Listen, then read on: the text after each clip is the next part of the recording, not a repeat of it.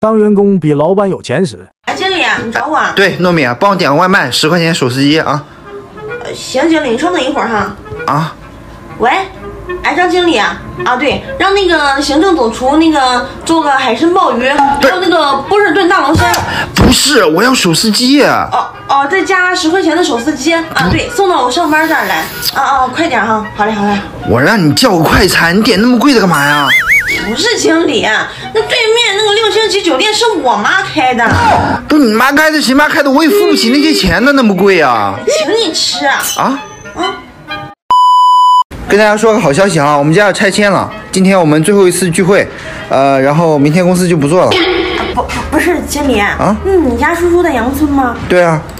那你家要拆迁了？那经理你等一会儿哈。干嘛呀你？我打电话啊。喂，姐，你们怎么回事？你们是不是把那个杨村拆迁然后一块圈进去了？那不行啊，那是我经理住在那儿。哎呀，你要是给他拆了，我就失业了呀。行，好嘞，哎，拜拜。不是，啥意思啊？